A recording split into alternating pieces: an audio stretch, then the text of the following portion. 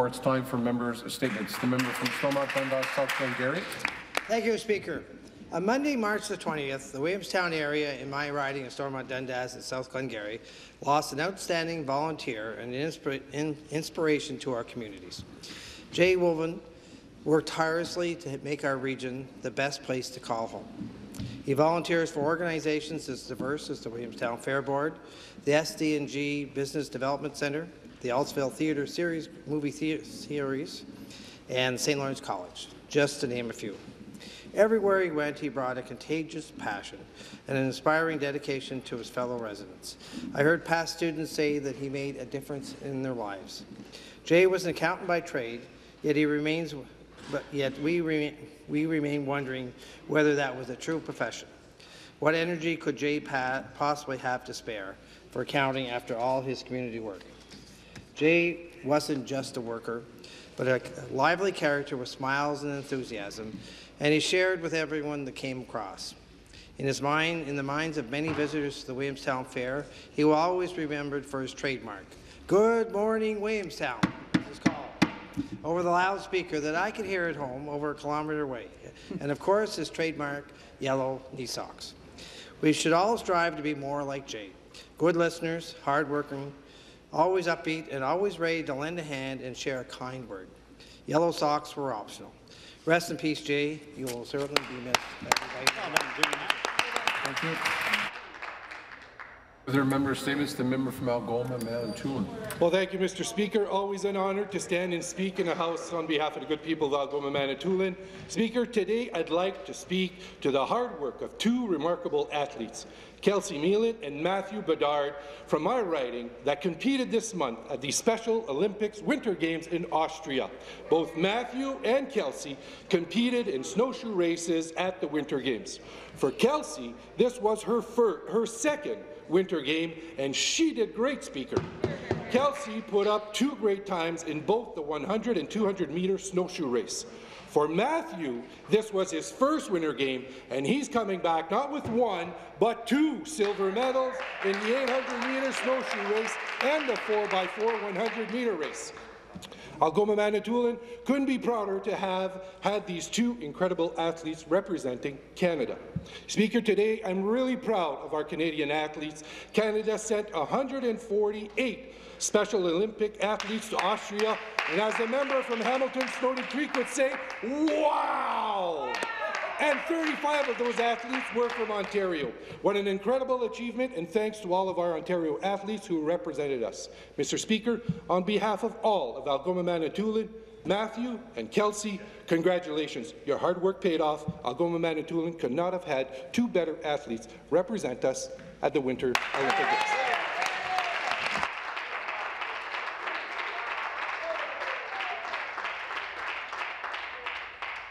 I know we're all very proud in Ontario of our Special Olympians and representing Ontario and Canada, so thank you for that statement. The member from Beaches, East York. Well, thank you, Speaker. I am delighted today to extend warm greetings to members of the Bangladeshi community as they commemorate Independence Day of Bangladesh, which was celebrated yesterday. Beaches, East York is home to an incredible community of Bangladeshi Canadians, and I'm delighted that they made me feel so welcome in their community. And the occasion brings us together to reflect on Bangladesh's declaration of independence from Pakistan in 1971 and to celebrate the country's rich culture and heritage. Bangladeshis champion and continue to champion the Mother Language Day movement, aimed to protect and preserve the culture they were raised in. And I want to take this opportunity to pay tribute to the Bangladeshi community in becoming an integral part of our multicultural success story. Members of this dynamic community continue to help make Ontario even stronger. Last year, we hosted the first Bangladeshi flag-raising event down here at Queen's Park. And today, I'm happy to announce that at 4:30, we'll be hosting the second annual flag-raising event, and there will be over 250 people coming from the Bangladeshi community on the front lawn. So among these will be joining us are Amit Shakma, President and Vice Chancellor of the University of Western Ontario, Hasina Kadar and Reza Mahoub, who are community leaders in my riding of Beaches, East York. They run a group called Beaches Community Centre and Services, and Nasima Akhtar for the Bangladeshi Canadian Community Services. We will also be joined by some very special guests, a group of veterans from the Bangladeshi War of Independence. So I'm grateful for the the many enduring contributions this community has had to our social, economic and cultural life in our province. Please accept my best wishes. Abhinandana. Abhinandana. Congratulations. Further member statements. The member from Parry Sound. Thank you, Mr. Speaker. I rise today to tell the members of this legislature about an exciting opportunity for the town of Gravenhurst. For many years, Gravenhurst has been seeking a partner to redevelop the old Muskoka Regional Centre. They have found a great partner in Maple Leaf Schools. Maple Leaf Schools is a Chinese educational company that offers bilingual education in English and Mandarin, leading to a dual Chinese and Canadian high school diploma. Right now, they have 25,000 students attending school in 14 cities in China, and they're planning to develop a flagship school here in North America. They are particularly interested in the Muskoka Regional Centre because Gravenhurst is the birthplace of Dr. Norman Bethune, the Canadian doctor who is so well known and respected in China. This project fits with the town's official plan for this site and is supported by the town, by the residents, the cottagers, and by the business community. It would create 200 construction jobs during development and then 200 permanent jobs. In a town of 12,000, that's a lot of new jobs. I know that the Minister of Infrastructure has met with the town of Gravenhurst, and I want to thank him for taking that meeting and reiterate just how important this project is to the town. I hope the Minister and Infrastructure Ontario will move quickly to make this school a reality. Thank you, Mr. Speaker. Thank you.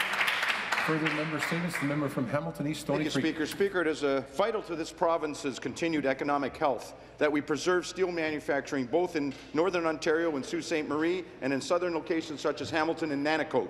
The restructuring of Stelco has entered a new phase with a proposed sale of the company being put to a vote of creditors in April. 20,000 workers, retirees and their families are deeply concerned. Based on past painful experiences, they are skeptical of the good faith of foreign investors and doubtful of the ability of the Canadian governments to enforce agreements made by these investors. The rights and interests of all Stelco workers and retirees must be protected. The promises of pensions and health benefits to Stelco retirees earned through decades of labour must be honoured. They want to know why this government is allowing the pension plan to be taken off the balance sheet in this proposed sale. Why is it not considered a liability of the company? This company will have almost $300 million in cash at the end of May. Why have the post-employment benefits of retirees so desperately needed not been fully restored? Never again should a foreign company buying one of this province's major manufacturers be allowed to escape its obligations and commitments through a secret renegotiation and agreement with the federal government. We need to know that this government will hold any new buyer fully accountable for every promise it makes to the workers, retirees and governments. Thank you. The member statements. The member from Ottawa, Orion. Monsieur le Président, ça me fait plaisir de me lever. It's a pleasure pour moi to celebrate something next week in my riding. It was the 20th anniversary to save Mantha Hospital. It's an hospital well known in the region. We survived because of Franco-Ontarian solidarity, because at that time where Iris cut in hell, we celebrated one more time the Franco-Ontarian solidarity to make sure that Mantha Hospital continue to serve the collectivity. Great hospital that offers community health to all the regions. French and English-speaking patients are well served there, and it is also a university hospital. Cette soirée était aussi magnifique parce qu'on a eu l'occasion. We had a chance or the opportunity to sing the song Notre Place, which is the Franco-Ontarian anthem, and it is the official Franco-Ontarian anthem. It was a very nice celebration. Thank you. Member statements. The member from. I got to get to the next page. Thank you very much, Speaker. My statement today is about Linwood Mobile Home Park's water quality just outside of Edwards in the City of Ottawa. Beginning in around 2006 and 2007, I started advocating for this community with then City Councillor Doug Thompson and today's City Councillor George DeRuse. Not only is the water of poor aesthetic quality, but it is not potable. And over the years, we have tried to find different solutions, whether that was a trickle system coming out of Carlsbad Springs or signing onto a water pump pump from neighbouring municipality of Russell, all which has been rejected. So it was up to us as local politicians to try and get the property management, Killam Properties of Nova Scotia, to do something about the poor water quality there. Now let me make the statement abundantly clear. This is third world water in the nation's capital of a G8 country.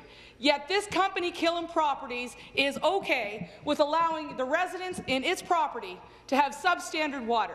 And so today I'm calling on Killam Properties to stand up and do the right thing for the constituents of Nepean Carleton who live in Linwood Mobile Home Park, who are living in affordable housing units and who cannot afford to move out. Killam Properties should be publicly shamed, Speaker, and that is why I'm here today as a member of Provincial Parliament. I am fed up, after 11 years of representing these people in Linwood Mobile Home Park, that they now have a 30-plus year water quality problem. And enough is enough. Time is time. Killam Property better stand up and do the right thing. Thank you very much, Speaker. Thank you. That was the member from Nepean Carleton. I didn't get a chance to introduce her. You call me many things over the years, Speaker. I call you nice things. The member statement, the member from Davenport.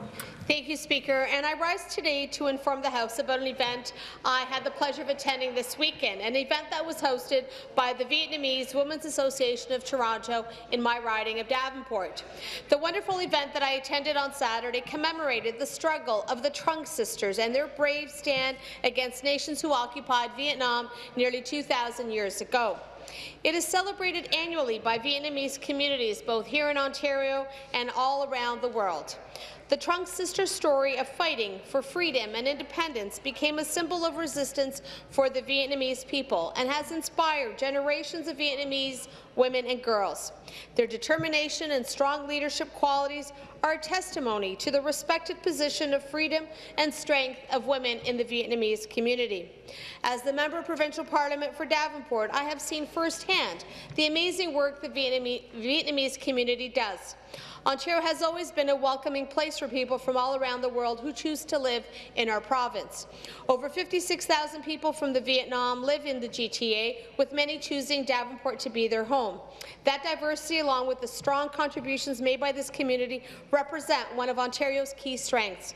I'm proud to support such a fierce and hard-working community in our province and in my riding, and hope that more women from all across the world can be inspired by the Trunk Sisters.